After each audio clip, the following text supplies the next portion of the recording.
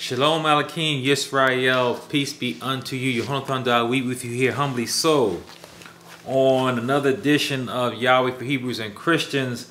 We're going to continue in our Bimilotah Shali series in his own words. This is episode number 45 of the Bimilotah Shali series.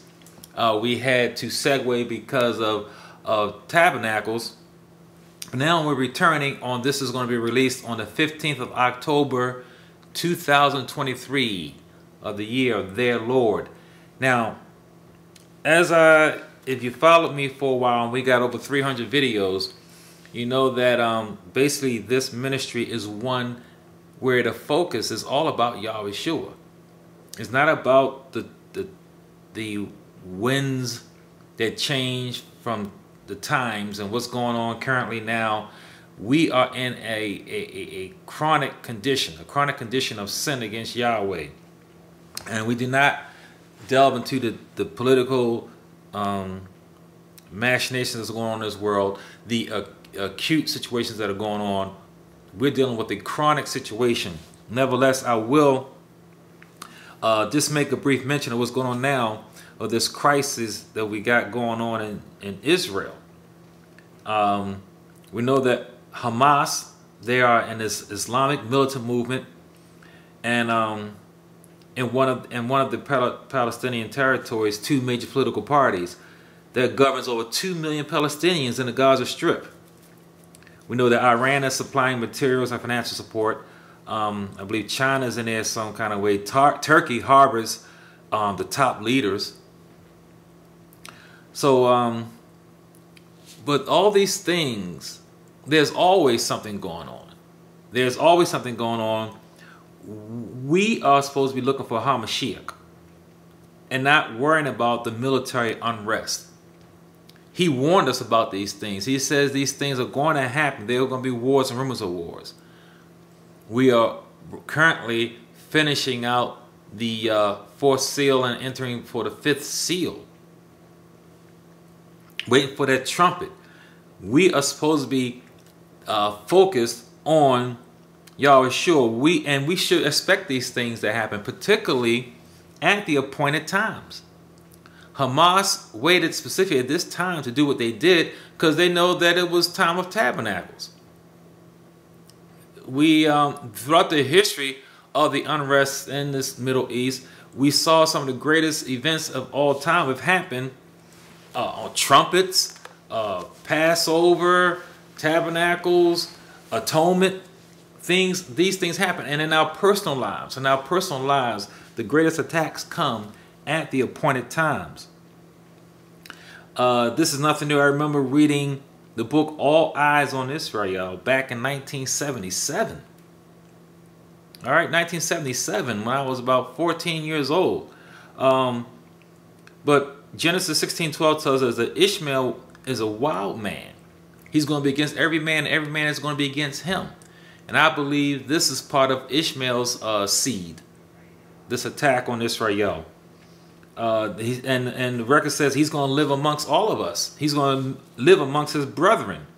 And Genesis 17:20 says that he's going to be a great nation of 12 princesses. So these things are to be expected. But we are not to be distracted. It's just like the movie, a pretty good movie, the Titanic. Here the ship was sinking, and we see the narrative. We have these two men fighting over this one woman.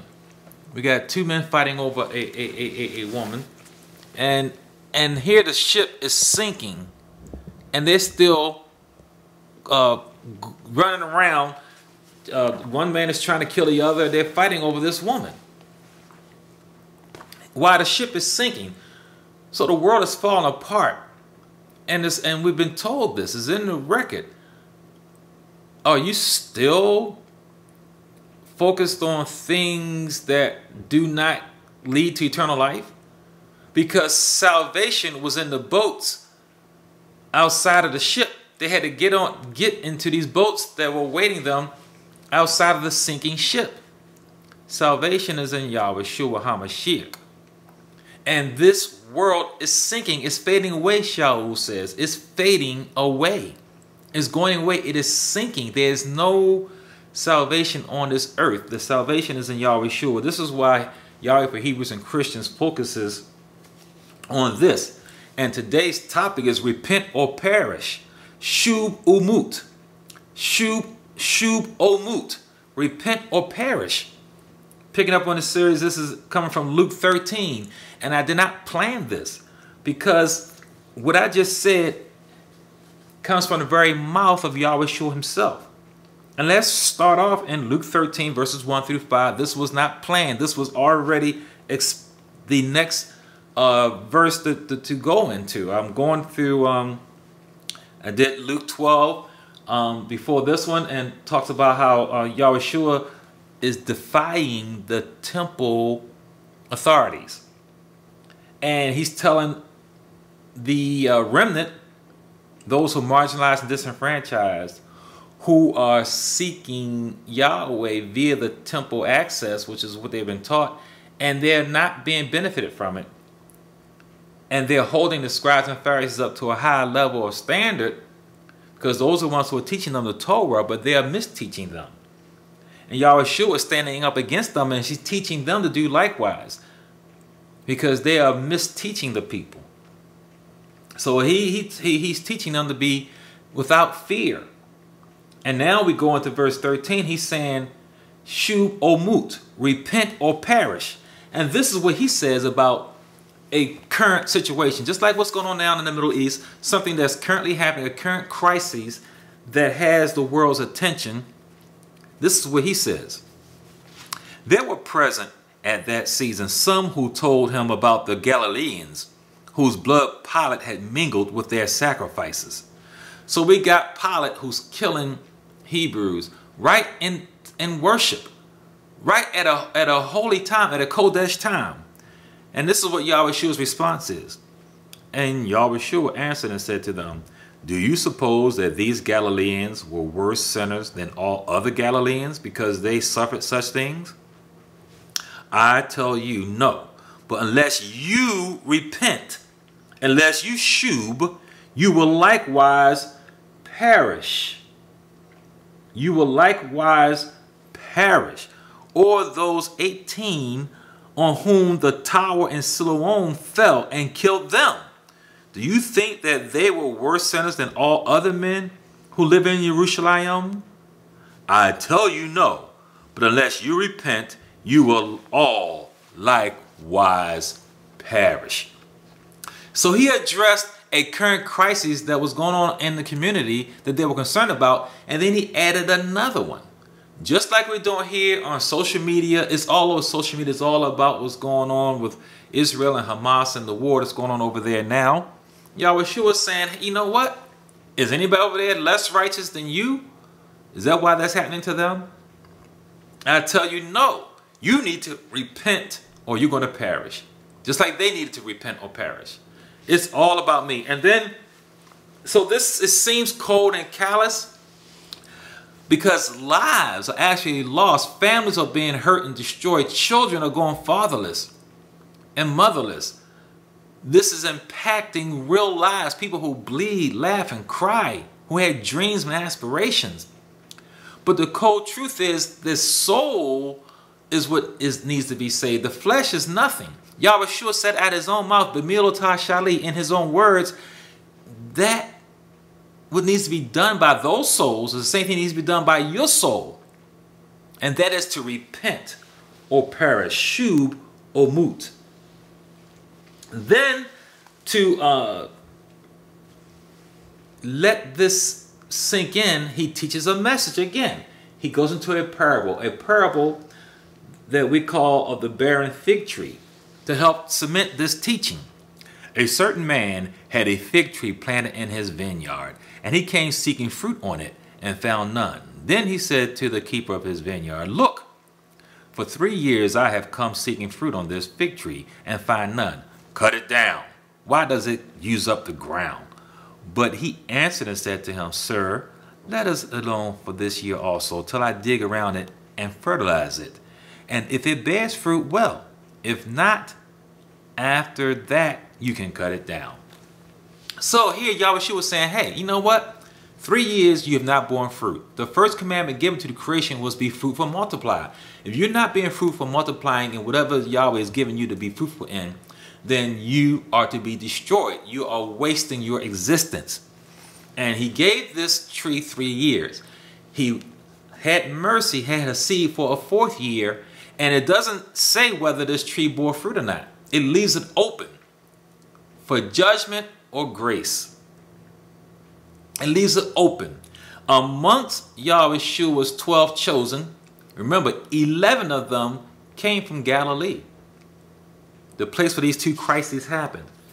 The only one that came from Israel, the only one that came from Judah was Yehuda, Judas Iscariot, who was a priest. And he was given 3 years under the tutelage of Yahweh himself and bore no fruit.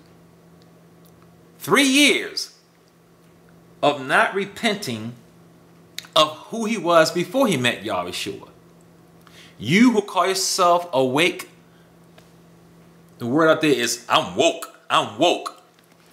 Is Yahweh the center of your life? Is he the focus of your life? Or are you distracted by all the things on social media? Are you distracted by what the current hot thing is right now? And that is your focus. Here at Yahweh for Hebrews and Christians, our focus is Yahweh HaMashiach. And we're going to see how that is the only thing that's going to keep us from being deceived in these last days. Do not be distracted.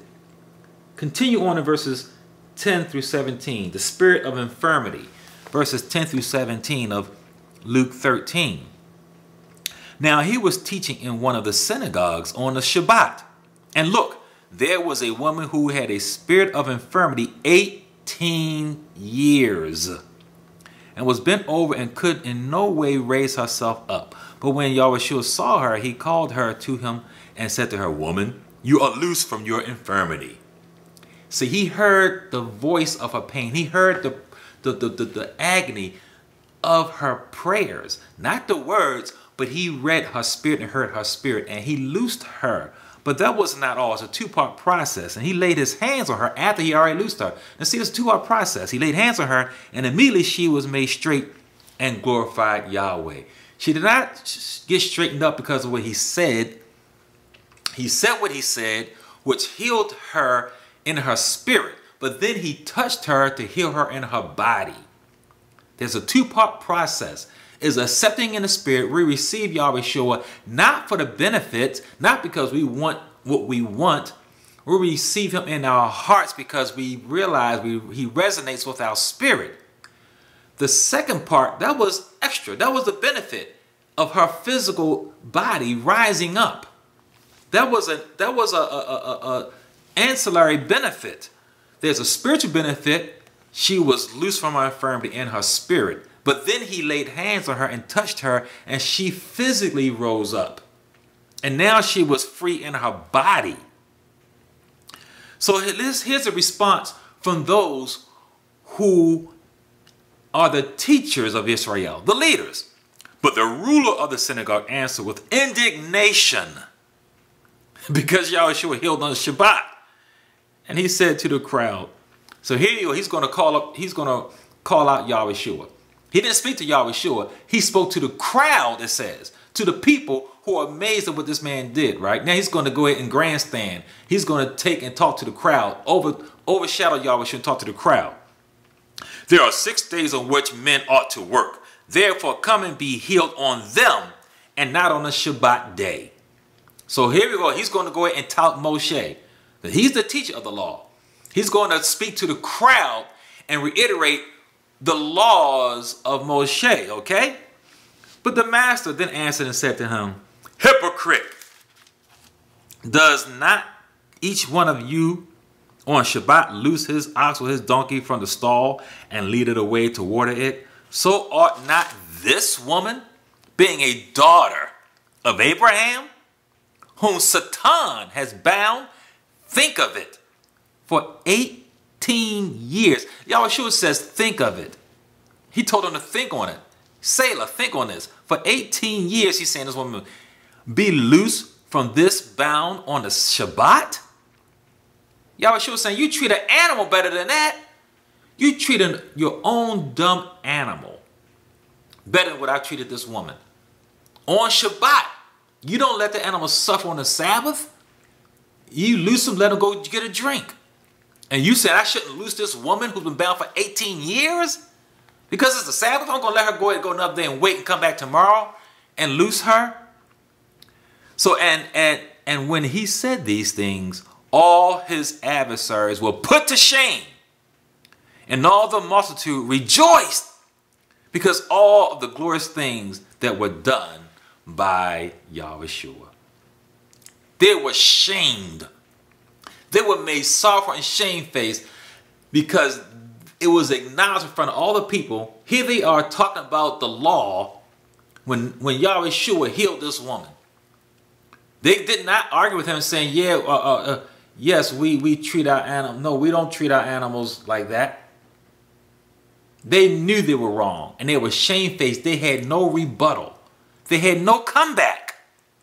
Talking about treating an animal better than this woman.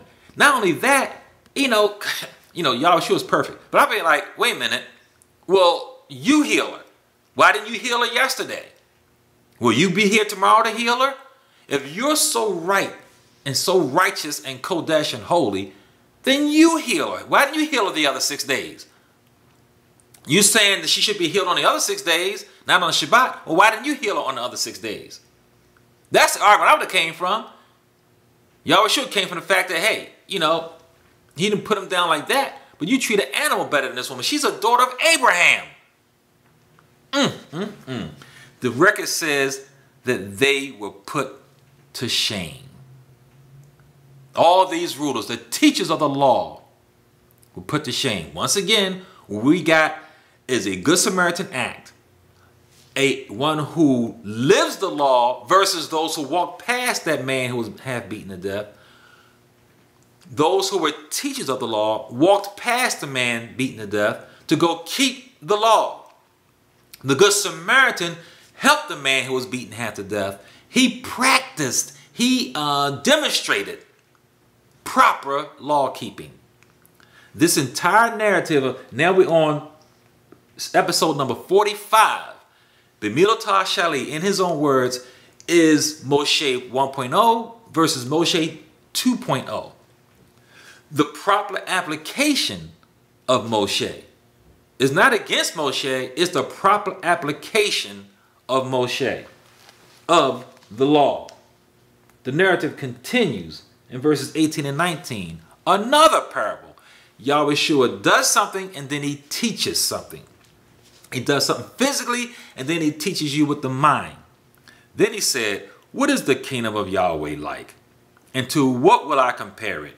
It is like a mustard seed, which a man took and put in the garden, and it grew and became a large tree, and the birds of the air nested in its branches. This is the kingdom of Yahweh. Being fruitful, being helpful. You bury a seed, it dies, it grows, and it benefits others. You eat off of it, birds nest in it, it gives life. This is the kingdom of Yah. Yahushua is saying this is the kingdom of Yah.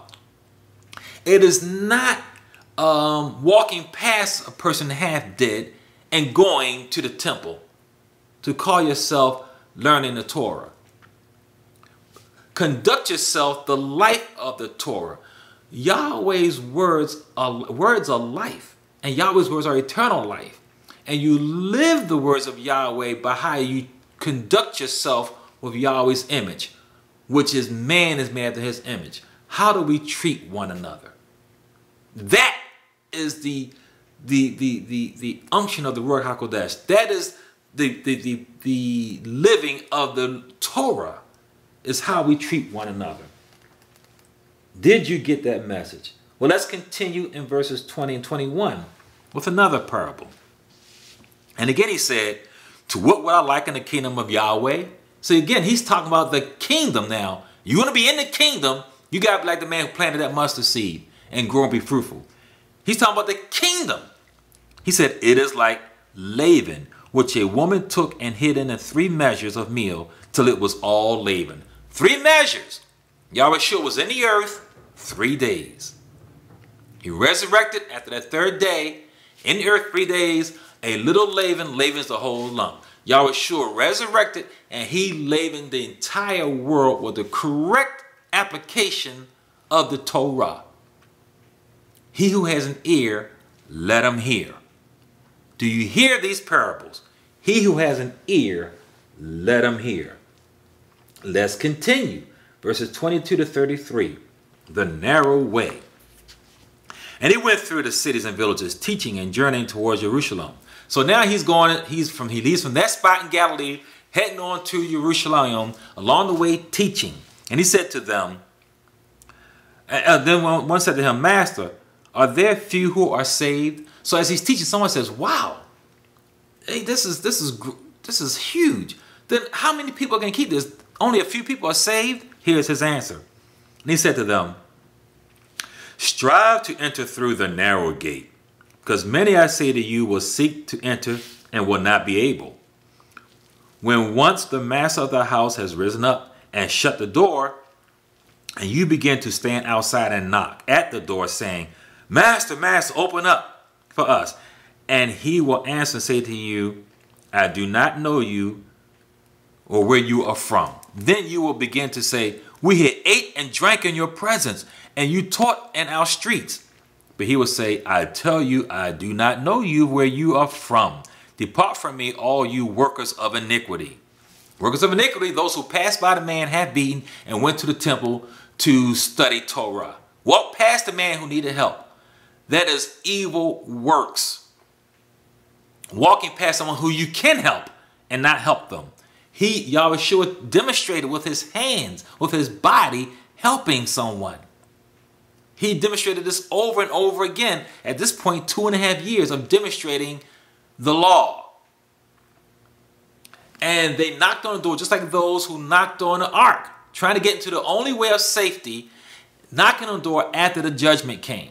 When the door is shut, it is shut. Don't knock now. Continue doing what you were doing before. Continue in your ministries. Continue in your self-righteousness. Verse 28, Yahweh Shua continuing to speak. There will be weeping and gnashing of teeth when you see Abraham and Yitzhak and Jacob and all the prophets of the kingdom of Yahweh and yourselves thrust out. They will come from the east and the west, from the north and from the south, and sit down in the kingdom of Yahweh. And indeed, there are the last who will be first, and there will be first who are last. Yahweh Shua is talking about this in Ezekiel, is the combining of the 2 sticks. This is what he's talking about, coming from all 4 corners of the earth. The marginalized, the disenfranchised, the remnant, the widows, the poor, the hungry, the lame, the infirm, those who've been imprisoned, he lets loose. These are the ones who are coming from the 4 corners of the earth. Those who were cast out and cast off and put down and lightly regarded, disregarded, unregarded. Those are the ones who will come together, that he's going to bring together. And only he can bring them together. Those are the who will put last on the back of the bus. He said are going to be put first.